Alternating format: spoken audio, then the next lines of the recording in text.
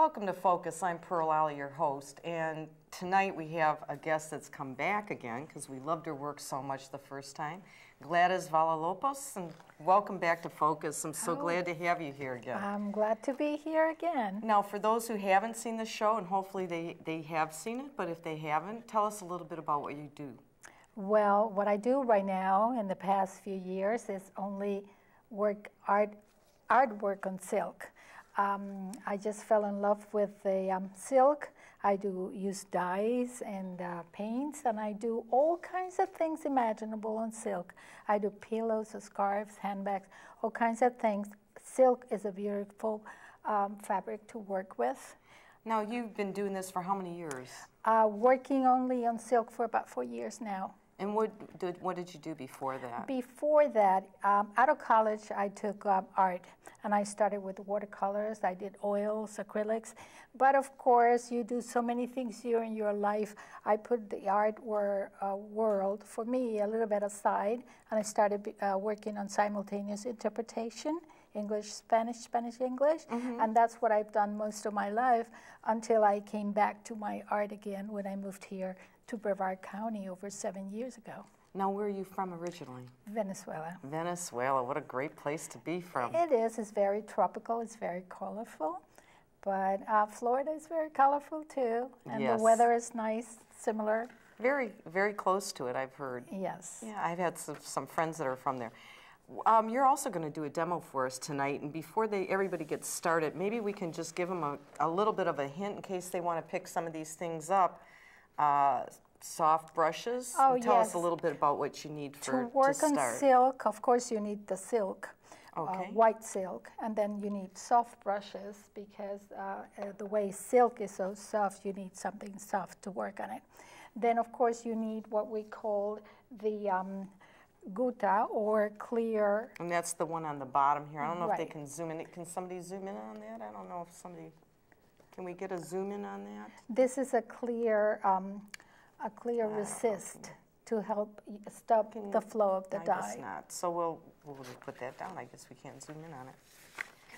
But now you have silk dyes and paints. What kind of dyes do you use? What are the dyes? Well, the kind of dyes I use are green label. They call jacquard, the silk colors, and those are dyes. Let me hold that up. You can also use paint for silk. Can anybody zoom in on this? I don't know if they're zooming. No, nobody's zooming in. But I rather use dyes because they keep the shiny color alive. And where can they get this? I get them through the internet to different companies that sell the silk supply. One of them is Dharma International. They also have Dick Blick Art Supplies. Okay. Just so they know how to get them, because it's not something you just see anywhere. I'm sure there's stores that carry it. And then the Gouda, same thing, right? You get all the same supplies from the same place. All the supplies, I order them from the same places. I have shopped around locally, and I do believe there is a place down in Melbourne that do have them a little bit, not that much. Now, what about the silk? Where do you pick that up? Silk, I order it online too. Remember that silk is imported. It comes from China, Asia, Japan, and I have to order it through Dharma Trading Company. That's where I get my silk from. Okay, Dharma Trading Company. Okay.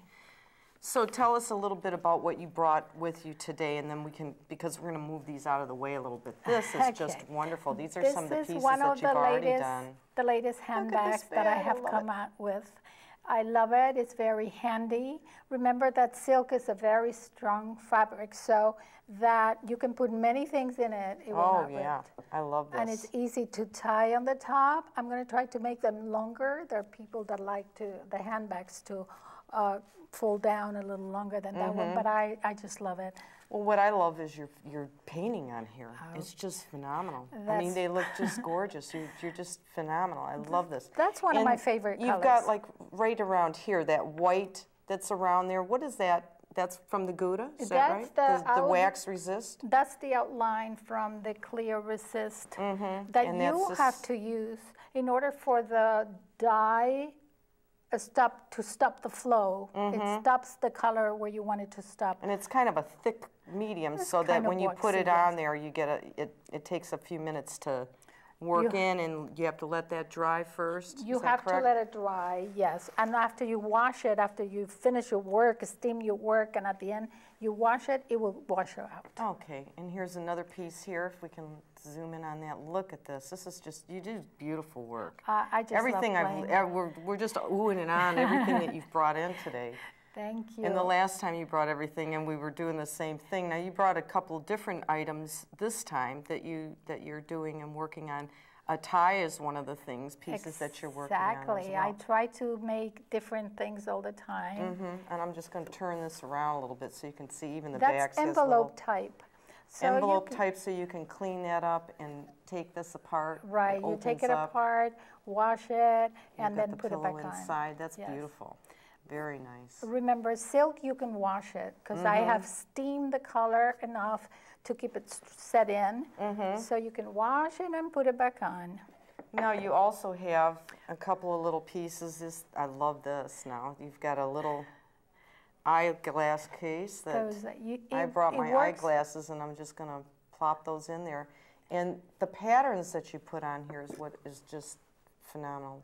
It works both for sunglasses and reading glasses. I have that little sea turtle, which is very famous here in Florida. Sea turtle.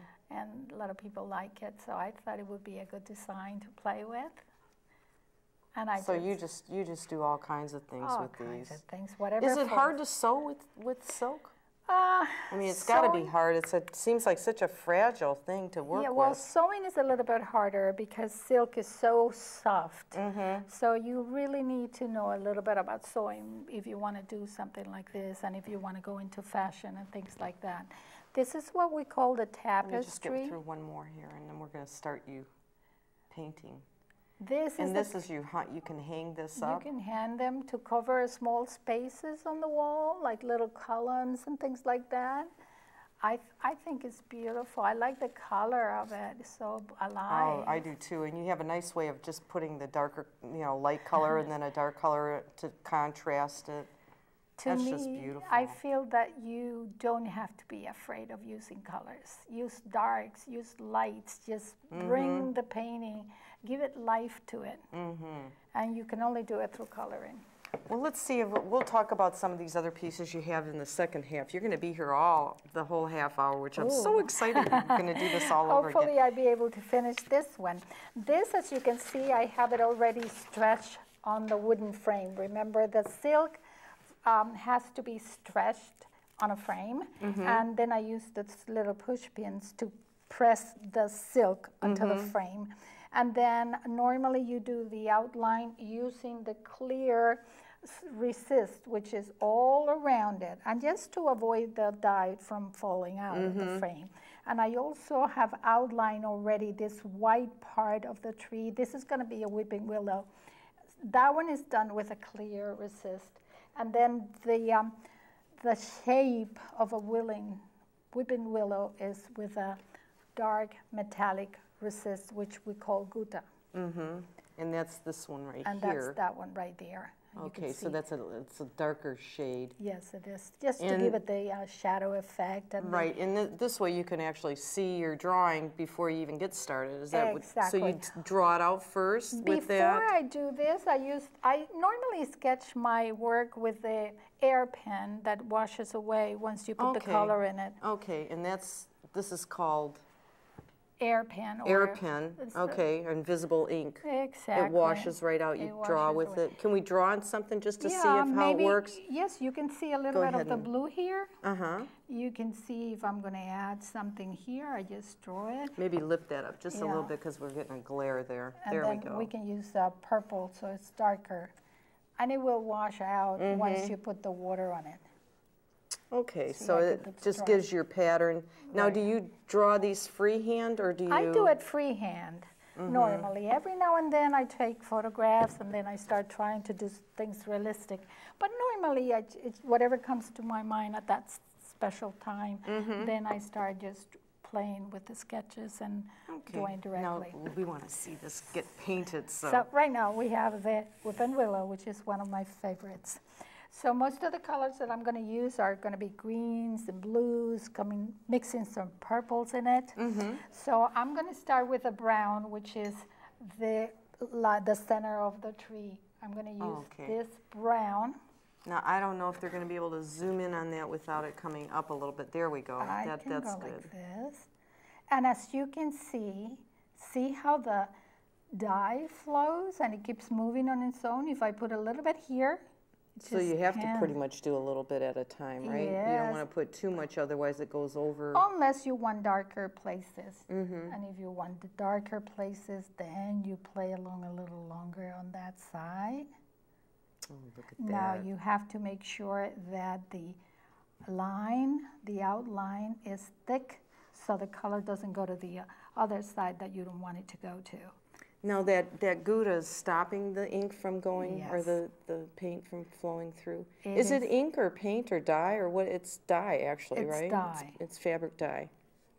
And then we're going to talk about later how that you're going to set that dye afterwards so that it doesn't come out of the material, but we'll wait until you get some of this done. Right. Sometimes if it goes out, like right here, for example, it doesn't matter because when you're going to play with the next color, then you can play with it, blend it in, make it part of of your work.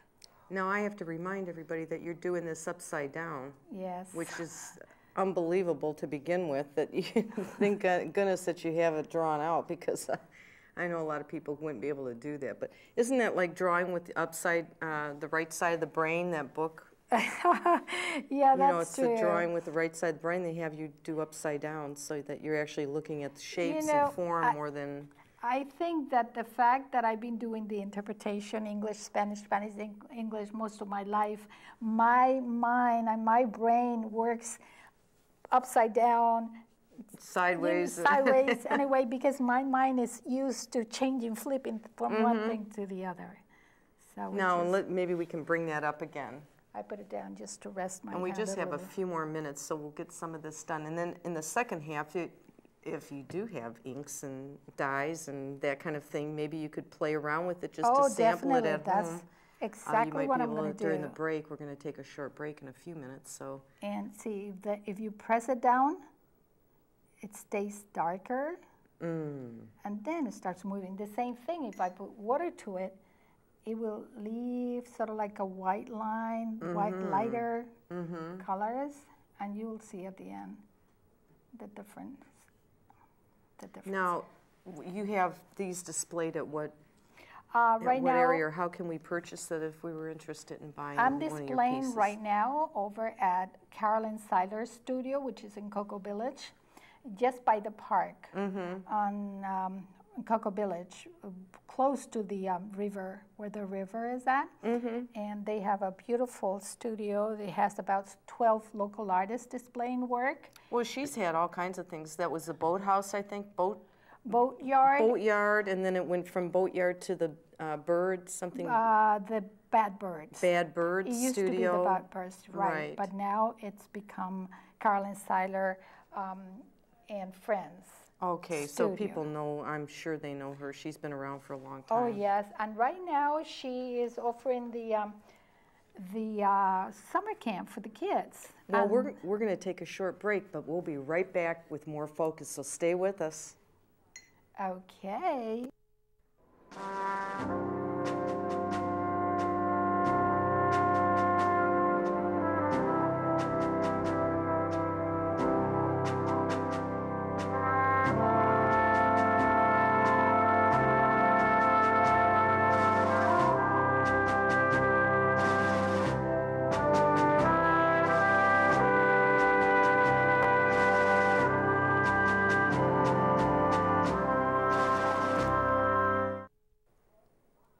Welcome back to the second half of Focus. I'm Pearl Owl, your host, and in the studio with me I have Gladys Villalobos, who's his silk painter and doing a fabulous job. We've had her come back again, and we won't talk too long because you've got a lot to show and a lot to do yet. She's been working on, during the break, trying to do a little bit more of her silk painting.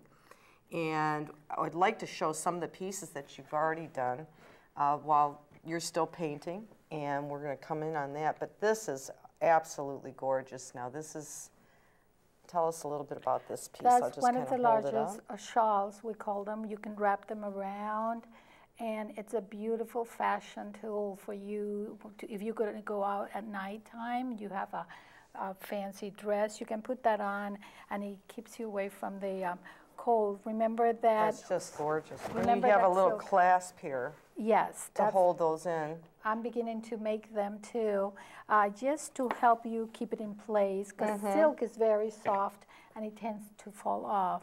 Now I'm going to kind of zip through these because we've got a lot of pictures to show of your work, and this is a gorgeous, gorgeous scarf. That's Look at this. a scarf. I love poppy flowers, and I think I went carried away with the poppy flowers. I just love this though. This is just beautiful. Too. They're so beautiful. And you paint the green and everything. You do the whole thing, right? Yes, when you're this doing one this, you can see the effect of salt. When you put salt on the dye, which is still wet, that's the effect it gives you. I might try to put a little bit here in this work that I'm doing. That would be, yeah, I'd like to see that. Yeah, once I get into the blue. And now this was another thing, a new product that a new line of ties that you've got out. The line for the gentlemen, especially now that we have Father's Day coming so soon. I figured that it would be a good idea to That's make just gorgeous. Very, very beautiful. And we do have some pieces that on the monitor, if they could bring those up for everybody to see some of your other pieces that you've done. I mean, you've just done all kinds of things. And again, you have these, you can get, if you want more information about your work, you can go on your webpage, right? Oh, yes. And see more of your things. Now, here's another tie that you've done that is just gorgeous. That's artistic one. A lot of people that like to see designs in their ties. So I decided to go and play with it. And it's coming out pretty nice. People seem to like them. And this is just, now you're doing actual scenes. Is this something you'd hang or? Well, that's wall art. It's framed. Okay. And I call it Florida Nights. And now I didn't use the resist. I didn't use Gouda. It's plain colors. I was just playing with the colors and let them blend in. And then the trees, I was able to do it with, instead of wetting the brush in water, I'll just use directly the dye on top of what I had already done. So next, and this one's a pillow. That's a pillow, and it's painted on both sides, but I just took a picture of the front, and it's very beautiful. I like the effect it came out. I love your work, and this is another pillow here, right? Yes. With a different scene. That's a different scene. That's going to the beach and the ocean. So you do a lot of pillows, you do more functional pieces, right? Yes, and that one is nice. Teenagers love it. I thought that it was going to be teenagers, but actually people on the 50s and 60s love it because it brings them back memories from the 60s where they used that's cute. This is really cute. The back of a couple walking, putting their hands in their pockets. That's cute, very cute. So you just have a variety of ideas. Now, where do you get up some of your ideas for this? My imagination. I love sitting out in the porch and watching the nature and the scenery. I love watching birds, landscape. Wherever I go, I'm observing everything. That's a woodpecker. It wakes me up every morning in my backyard. He starts going banging his beak in the tree. So you can get really detailed with your work. I mean, everything that you've done so far that I've seen has been so detailed. I get carried away, although I do play with colors like I'm doing right now. I'm not being as detailed, although I already outlined my work. But it does, you know, if you play with the colors, knowing where to go darker, where to go lighter, it gives a beautiful effect. That's a puppy. See how you play with colors?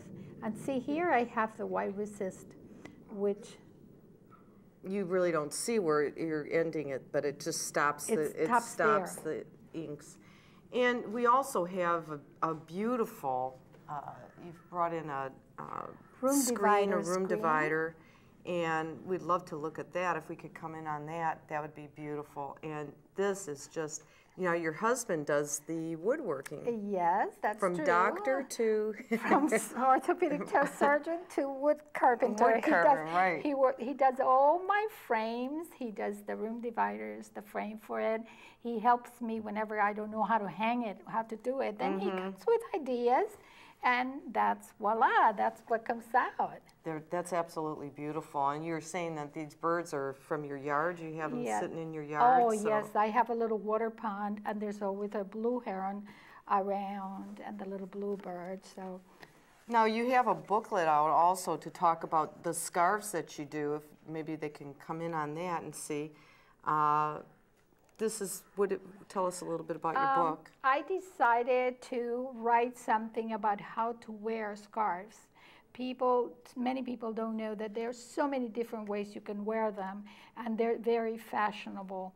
Actresses wear them, and it has a history. So I started writing about a little bit of history, how to wear scarves, how people started wearing them, made out of silk, especially. And then I started drawing and pictures of different ways you can wear them. And that's what I'm doing right now. That's my original, and I plan to see if I can publish it. So if you buy one of your pieces, then that comes with it, or is that how it works, or do they buy this separate, or that they could buy them separate because you know it involves research, involves pictures, involves lots of things. So I plan to maybe not too expensive. It's going to be a cheap type of thing, but I'm sure it's something that will help people to buy scarves and learn how the different ways they can wear them. Very it's nice. not only you can tie them around your neck, you can wear them so many different ways, and that you can see through those little pages. Now, do you ever paint on other materials outside of silk, or is it just the silk? Oh no, I started at the beginning. My major was commercial art. My minor was watercolor. That was years ago. And then I went into oils at the Corcoran Gallery of Art in Washington, D.C. Then I went into acrylics, and I did lots of experiment with art, different medias, different things, until I came out with silk, and I just fell in love with it. And more or less what I just do right now. Now, we talked a little bit about it off the set, as far as how do you set this ink? Now, once it's done in here or put into the fabric, you have to set it somehow so it doesn't wash out. Exactly. There are different ways. The way I use it, and I will always do it no matter what kind of dye or paint I use, is through steaming. After I finish doing my work, I wrap it on newsprint paper. Okay. I just wrap it, lots of layers of paper, and then I cover it with aluminum foil. And then I just put it in a pot, like when you steam your vegetables. It has a basket on the top, so I put a little bit of water, put the basket on the top, and I put whatever I have wrapped in paper and aluminum on top. And I just let it steam there for about 2 hours minimum. No matter what I use, if I use paint or dye, I do a steaming. Because that's the only thing that assures me that the color is not going to wash away. Well, I really am glad that I know this technique now, and I know our camera lady, Cindy McKee, she started doing silk painting as well. So I know she's just having a ball watching you do this, because we were talking about it earlier, and she was real excited about it. You know, silk was very famous once, and it's coming back. Well, I think it's just like glass blowing, you know, things like that never go out of style. And exactly. Painting in any form, these are the types of things. The thing that's new about it is that what people are making from them. You know, at one point it was just you'd make the material and sell the material, but now you're actually sewing things, you're making your own products. I am trying to do lots of fashion now.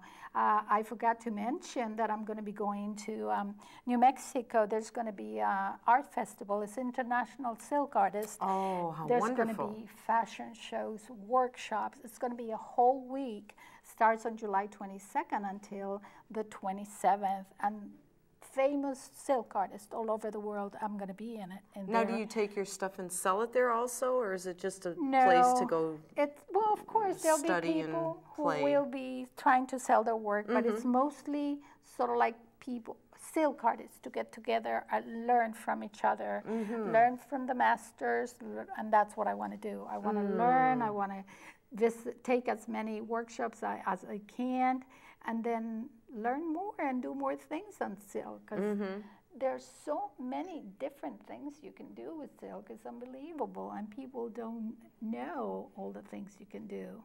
Now I'm noticing you've used the same brush, and it's a little sponge brush, and I asked you earlier, you said, that's a little, you talked about soft brushes, but you haven't stopped using that one little brush. Because to me, a sponge helps you better when you put the dye in. It moves. See, the way you do, if you go like that, see the different shapes, different effects in the water. So that's why I use it so much. Now, if you make a mistake or you don't like something, can you take it out, or it's pretty much set in there once you put it? You can take it out. You can make something out of it. If you make a mistake, then try to make it part of your painting. And so there's no mistakes in art. That's what I always say. To me, there's no mistake in art. There's no mistakes. Just learn to play with it and make it part of your work. I don't know if you're able to see more or less what's coming out. I tried to stop doing the tree, and I just came around so that you could, more or less have an idea of what's coming out. Now, after you're going to let this set on this for how long do you let it set before you pull it off? Well, I do undo some other things, and I let it for a few hours. Because it takes a little while to dry, right? But it's so thin, the paint, that that dye, it's almost like it's just going right through there. You rinse this out? Oh, geez, Gladys, we've run out of time again. It comes so fast when we're having such a good time. I'm so glad you were able to be on the show with us. And well, you'll have to come back again, and if somebody wants to buy this piece, you that's just go true. online and find and it. This is more or less, this is my first whipping willow. And we've got to say goodnight, so we'll have to say goodnight as we view on her picture. And until next time. Good night, everybody.